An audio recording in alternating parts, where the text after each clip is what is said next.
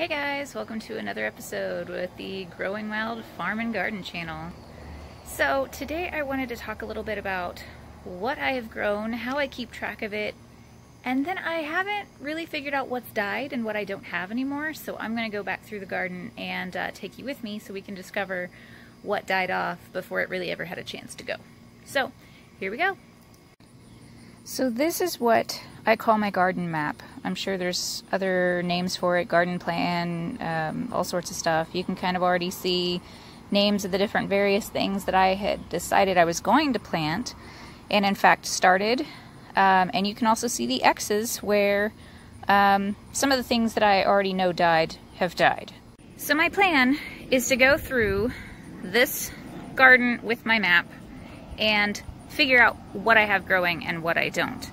So right here is, in fact, a white cloud bell pepper. It's the white bell pepper. It's going to come in cream colored.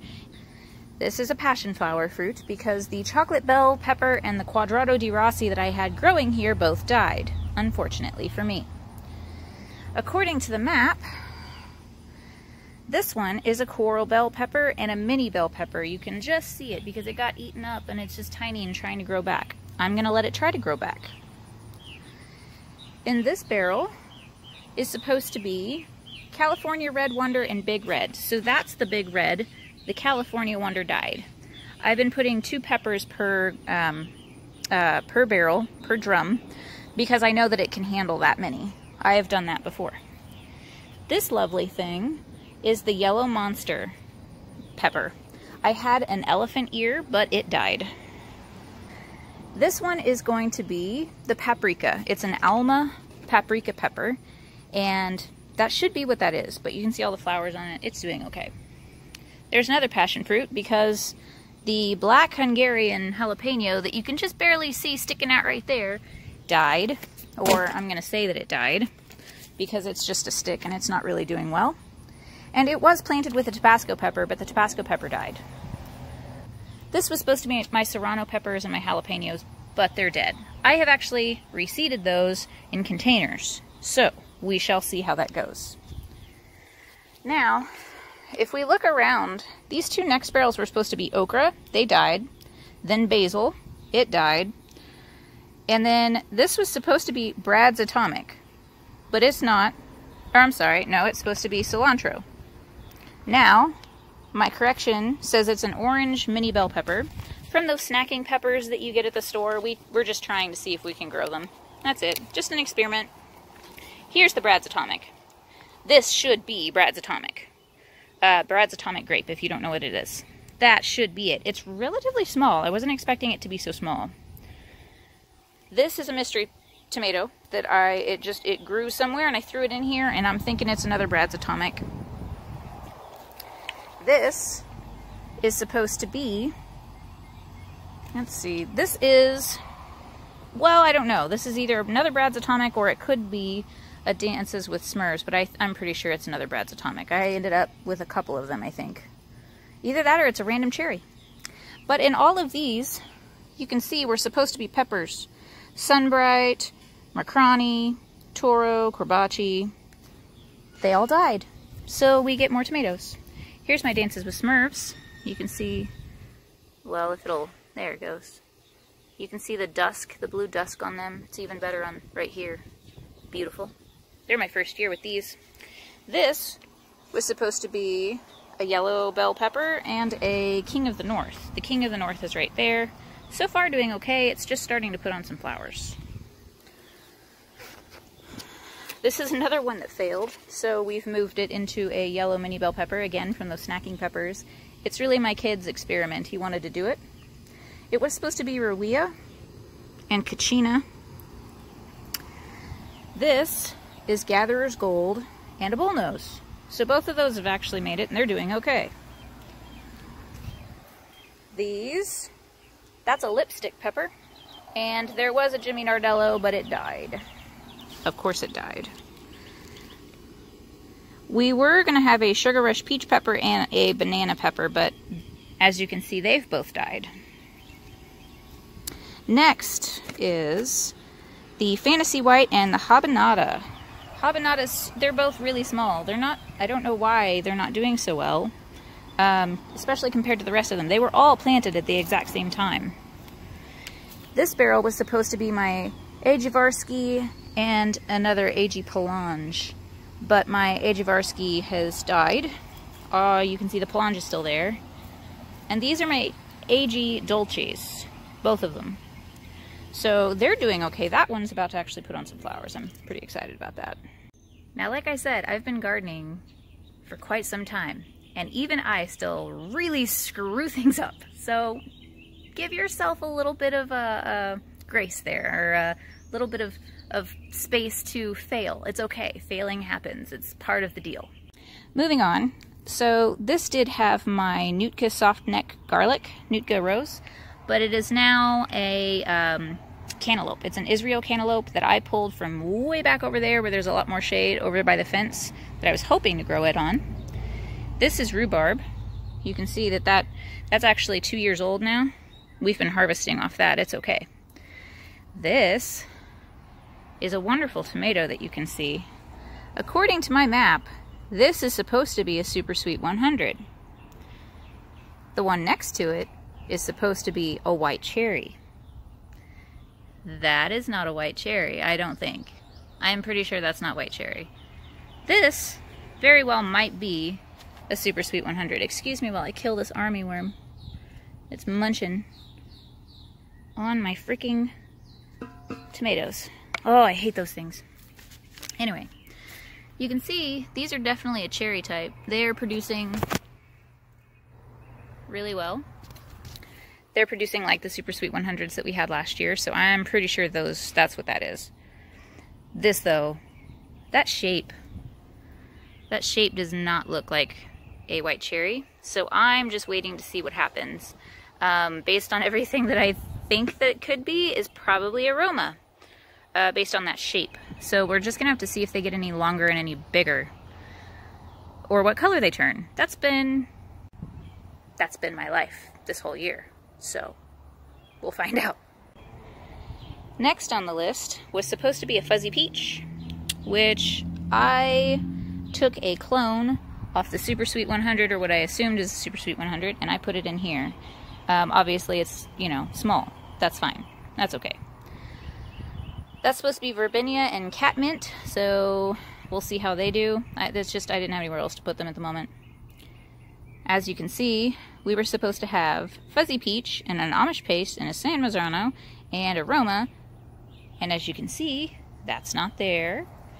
There's some volunteer beans from last year that are finally actually giving me beans. So these are the Blue Lake or Kentucky Wonder. I don't know, because I don't know what trash I put in there to compost that didn't compost. They volunteered, so I let them go. This is a clone off that. I am pretty sure, almost exactly sure, because it's the biggest one on here, that is a pineapple tomato. And based on the size, it sure looks like it, and that's a clone of it. So it's doing pretty good too.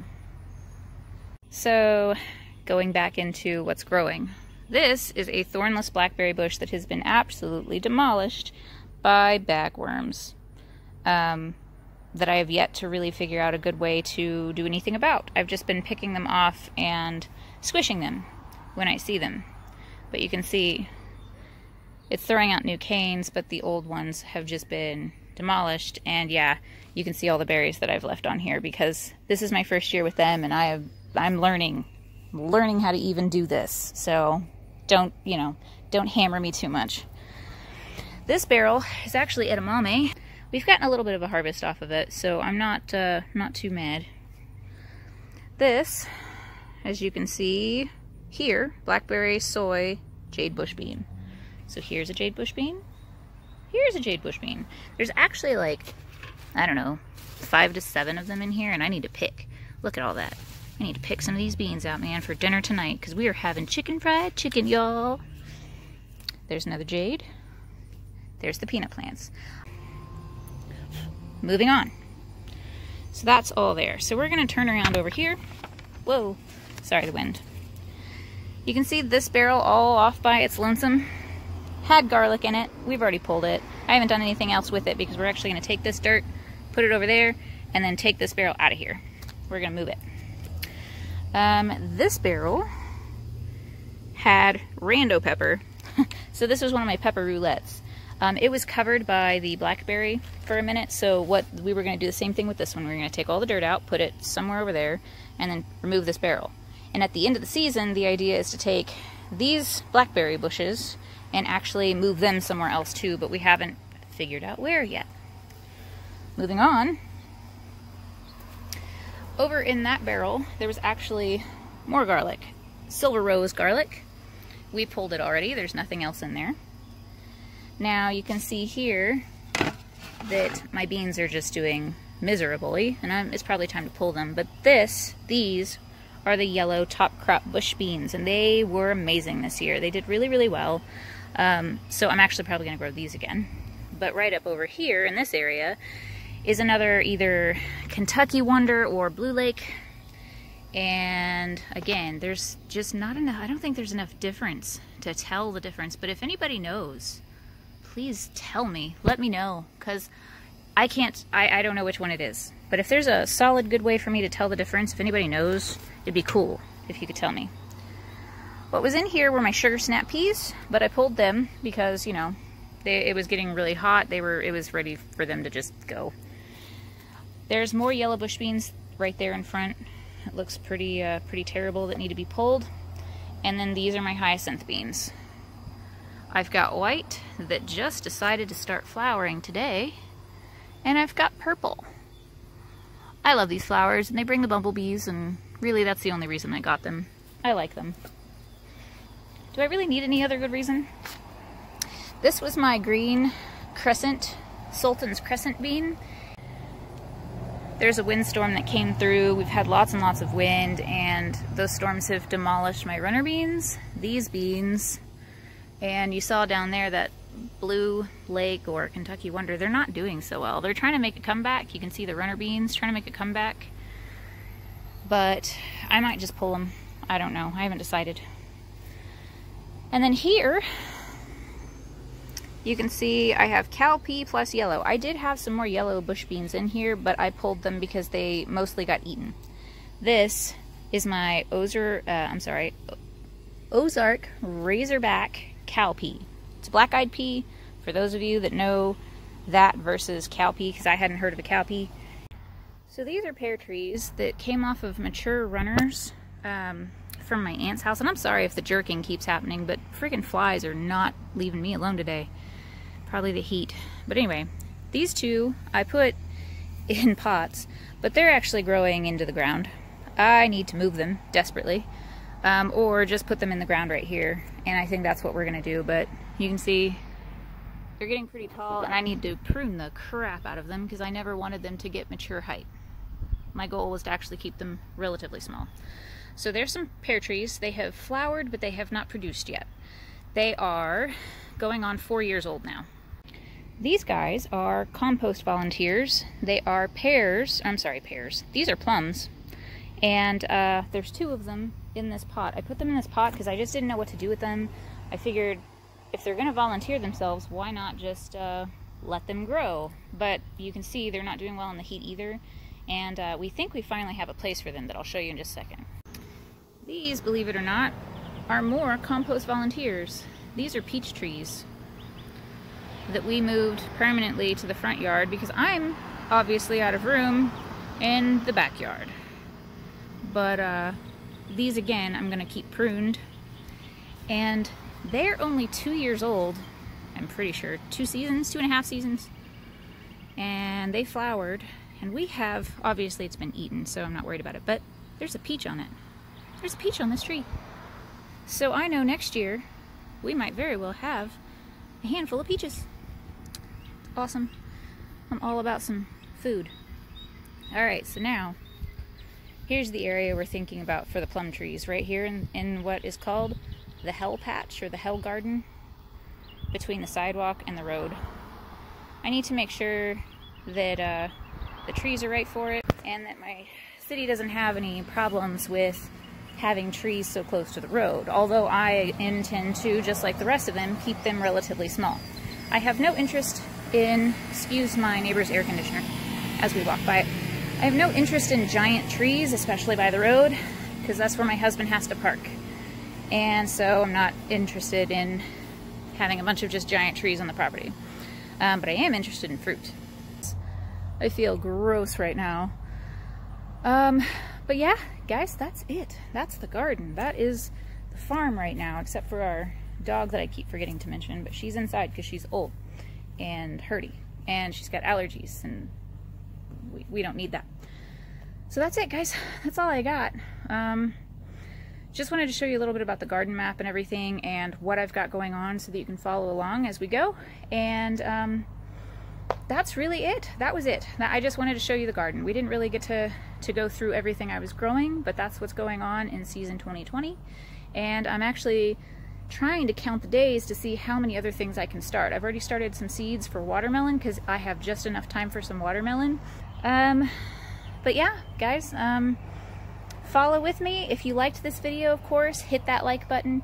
Go ahead and subscribe and hit that bell so you get notifications when I do that next video on the bees, or whenever I do some succession planting, because that's what that's called. Other than that, I'm looking at these clouds, hoping for some rain, and I will see you guys next time. Thanks again.